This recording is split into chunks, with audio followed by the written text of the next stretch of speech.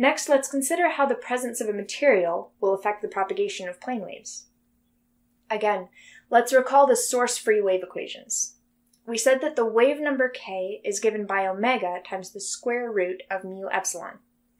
This is where we got that the phase velocity of a wave is 1 over the square root of mu epsilon, and showed that the phase velocity in free space is 3 times 10 to the 8th meters per second.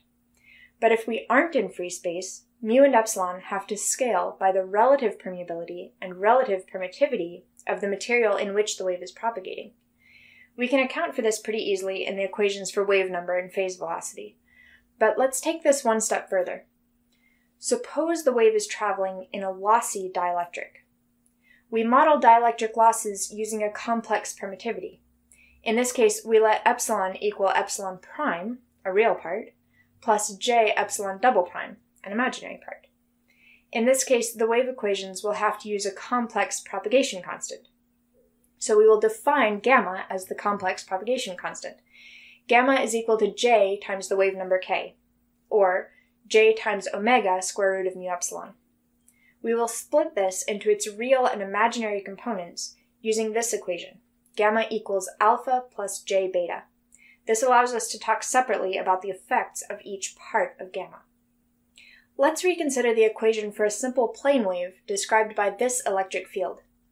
This is propagating in the plus x direction and pointing in the plus z direction.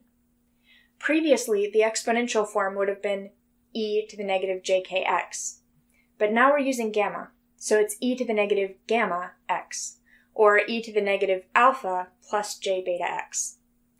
So for the lossless case where alpha equals 0, you just have this harmonic term, e to the j beta x, which is a sinusoid of constant magnitude. But if alpha is not 0, then that sinusoid is being scaled by a decaying exponential. That looks like this. Here we can see the 3 plots, the lossless sinusoid, the decaying exponential, and the lossy sinusoid, which is the product of the other 2 plots. Note that the frequency of the wave is unchanged by the introduction of loss. The wavelength is still equal to 2 pi over the lossless propagation constant, beta.